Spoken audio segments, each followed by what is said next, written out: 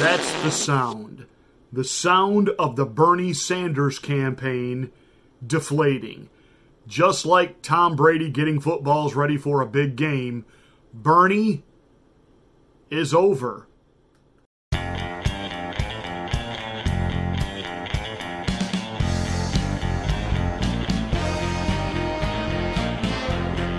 So after Bernie Sanders underperformed on Super Tuesday and Joe Biden overperformed because of the way the DNC party bosses, with the help of the Clintons and the Obamas and the donors and the Nancy Botox Pelosi's and the Chuck E. Cheese Schumers, all in their little secret backroom dealing, decided that Joe was the guy, well, Cenk Uygur was upset.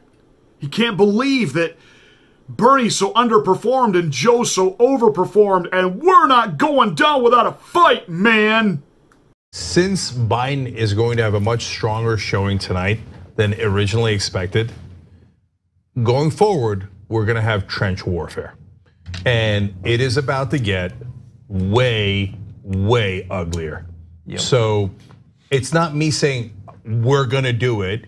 It's me telling you, because I know the progressive base and I know the establishment, that we're gonna go to war, and a war like you've never seen. Because progressives online are not gonna go quietly into the night, into that good night. They're not gonna be like, oh, Joe Biden's senile, we'll let it go.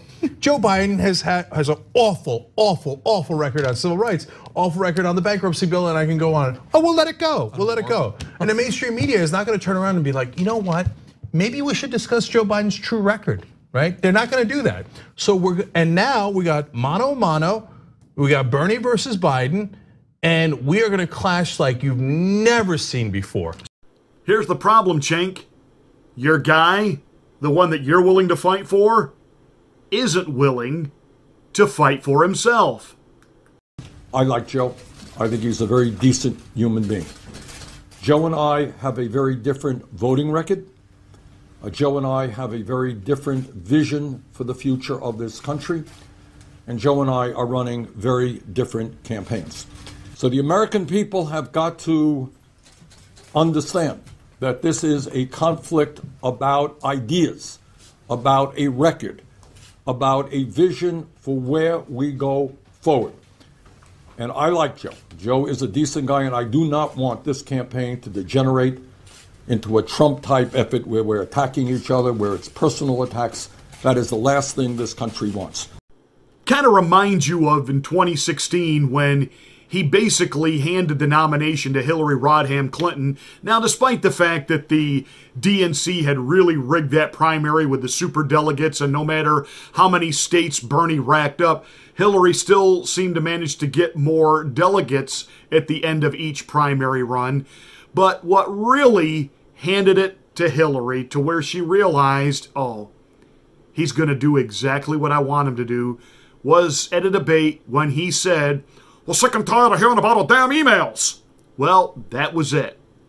That was it. Instead of jumping on your opponent's vulnerability, criminal behavior, and absolutely ramming it back at him, nope. Let him walk. See, that's why Mike Bloomberg isn't running anymore.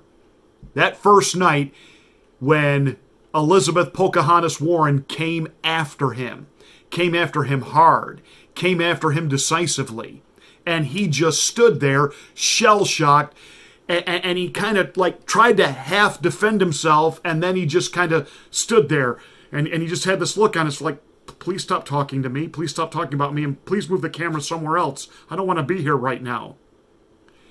Can I tell you what Donald Trump would have done? Can I tell you if Donald Trump had actually had the opportunity to debate Elizabeth Warren in the upcoming general election cycle, and she would have tried to throw at him, all of these so-called allegations and even the infamous tape where, he talked about grabbing women's anatomy. Can I tell you what Donald Trump would have done in that moment? He wouldn't have stood there like this. He wouldn't have done the Ralph Cramden hamana hamana hamana hamana hamana hamana hamana ha. No, what he would have done is he would have looked at Elizabeth and said, "You are the last person that's going to lecture me about honesty and integrity. How many years have you told people you were a woman of color and an Indian?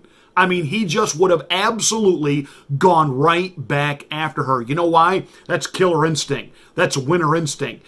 That is in sports the ability to, even when you are playing a team that you know some of the other guys on the team, you like some of the other guys on the team, it's not really like they're your mortal enemy, but during game time, they are.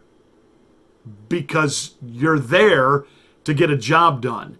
And the mission, despite what all the libloons that now run all of the kids' sports programs think, it's not just, we're just here to participate and have fun and eat healthy snack. No, we're there to win. We're there to win. You know, winning's fun. You want to have fun? Let's win. The object is to teach kids that in life, there are times of success and there are times of failure. And what you're supposed to do is, from your failures, learn how to turn that into success.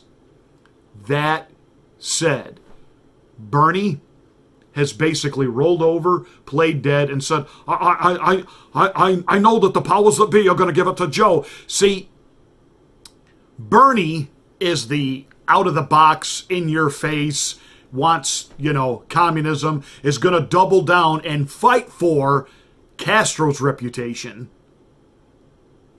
but isn't willing to fight Biden for the presidential nomination. Has he got another house picked out that he's hoping the Biden campaign will buy him? You Bernie bros.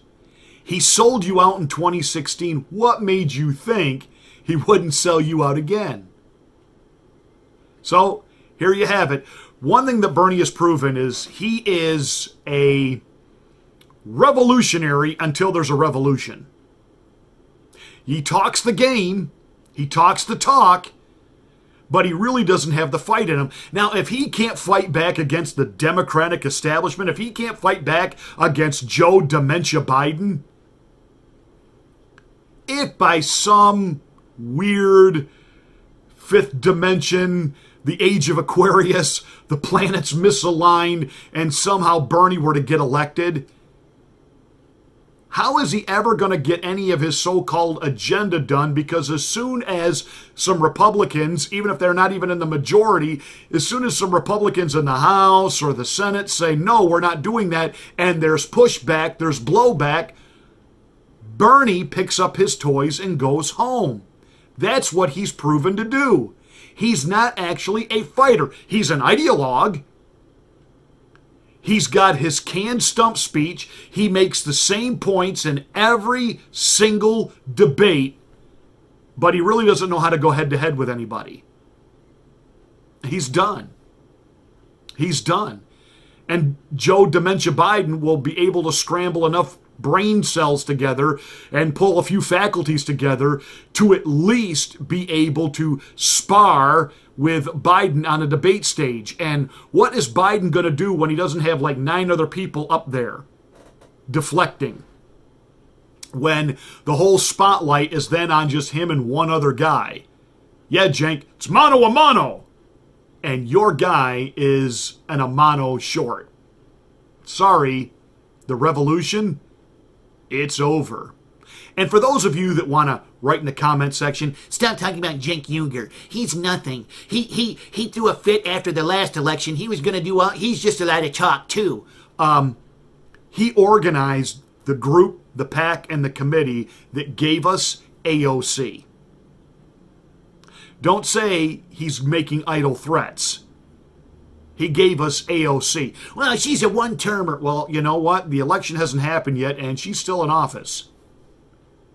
And sadly, if she's gone, which we want her gone, the sadly part is it won't be because of us. It won't be because of great Republican or conservative strategy. It'll be because Nancy Pelosi is going to deal with her herself.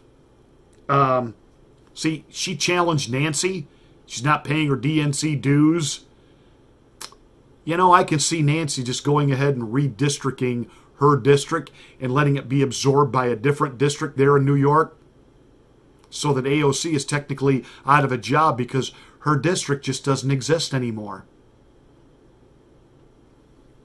So don't say Cenk Uygur was a blowhard. He is a blowhard, he is an idiot, and he is a moron, and he's himself not electable even in Californication. But, he is a rabble-rouser, and he does know how to rile up a certain element of the population, and he is able to squeak certain candidates in. So don't say this is much ado about nothing. But if I were Cenk, I'd be really ticked that the guy you were willing to go to hell and back for, the guy you were willing to go to war for, the guy you were willing to lay your life down for, at the first sound of gunfire, your guy's on his horse and he is retreating as fast as he can in the opposite direction. Yeah, so much for the revolution. Viva la revolution! Or however it is you say it. That's it for this rant. Thank you so much for watching. Give us a thumbs up and a great big like. Make sure you spread this video everywhere that you can and help us get our subscriptions up. I appreciate it and I thank you.